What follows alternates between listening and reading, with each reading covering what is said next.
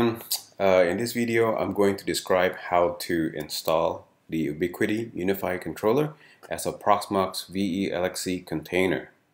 So I have this block that I have created for it, step by step, and I'm just going to go through this instruction that I just wrote myself, step by step, just creating a video about it so that you can see first hand in action what to type in and what are the results, etc.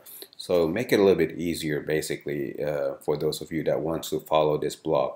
I'm also going to put this URL in the description of this video so that you can refer to this particular blog and you can copy and paste some of these commands here that will be useful for you to do. Alright, let's get started. First thing that you want to do is go to your Proxmox VE, go to your storage and make sure that you downloaded a template for Ubuntu 18.04. Okay, so the way that you do this is just you go to Proxmox, you go to your storage. I'm just going to pick one of my storage. Here is one of my storage. Go to Content and go to Templates, and then I'm going to search for 18.04 standard and click on download. Okay, so this should take a few seconds.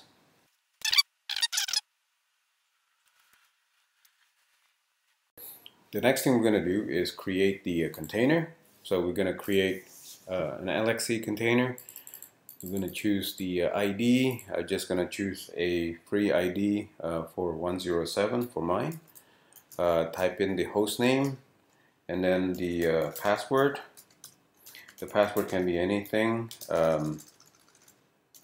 as long as they are matching. And then click next. I'm going to choose local MD0, that's my software RAID, and I'm going to choose 16.04. You should choose 18.04 because the reason I'm choosing 16.04 is because this particular version of Proxmox is too old for it to support 18.04. Yeah, if you can support 18.04, I recommend you choose that one. Okay, so choose 16.04, click next, and storage, and I do 32 gig. The CPU and the CPU units, just leave it as default. And I would like to put 1 gigabyte of memory for both the memory and the swap.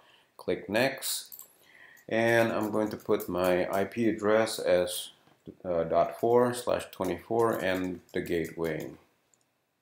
Leave everything on the left hand side the same and click next. Leave this as default, just inherit it from the host and click finish. This will only take about 10 seconds for it to create the container. So let's just wait for it.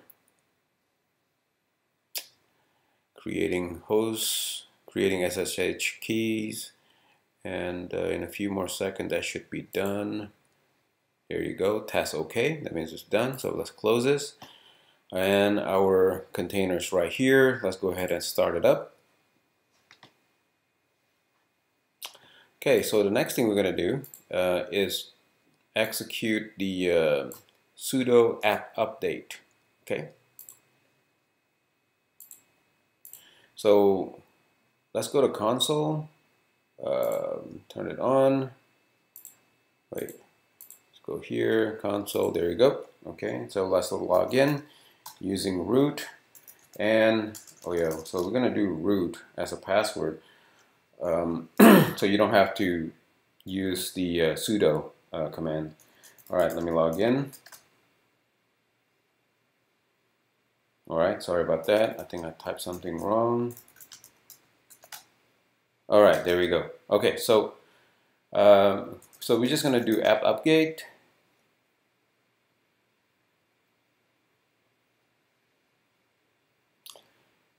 And this is going to take a few minutes, and afterwards we're going to get the CA certificate.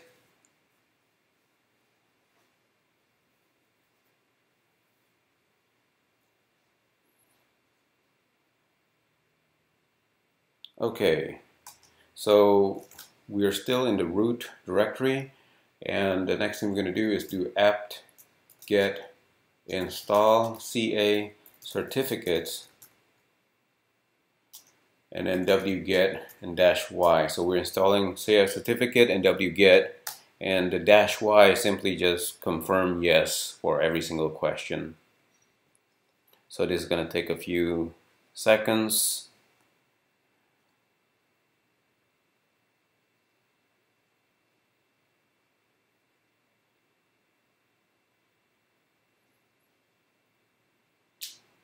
Okay, and while we're waiting for that, let's go through the next step. So we just did this one right here, and the next step is we're going to do a wget to get the shell script from here. Okay, and it's done. All right, so next thing we're going to do is wget https://get glanr.nl/unify. Sorry, hang on a second, /install/unify-5.11.39.sh. Right, so let that download. Okay, so we have it there, and then we're gonna make it executable by doing chmod change mode +x unify. Okay, and then we're just gonna run it or execute it just like that. It's executing right now.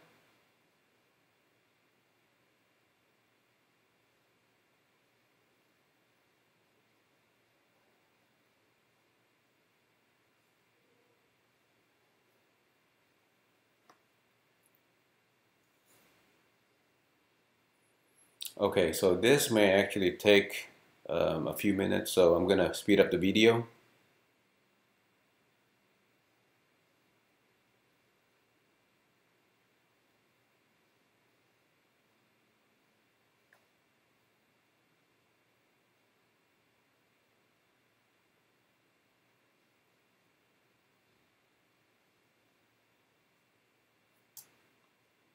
Okay, so now it's asking, do you want to keep the script running on your system after completion? I'm going to say yes.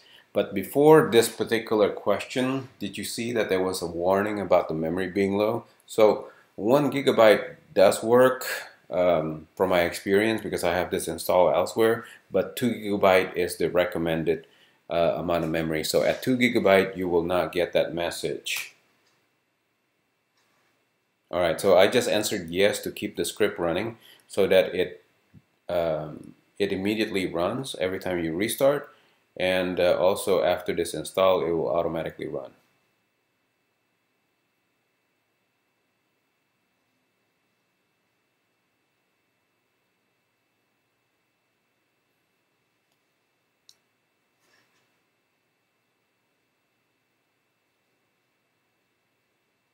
I think it's doing a large update for Ubuntu. Wow, okay, this may take a while.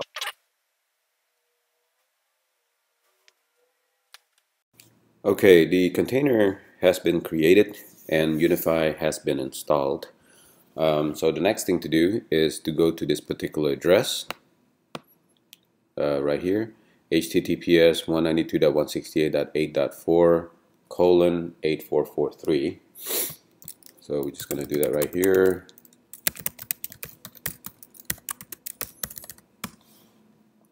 And that should bring us to the Unify screen, login screen, for you to go ahead and configure your Unify system.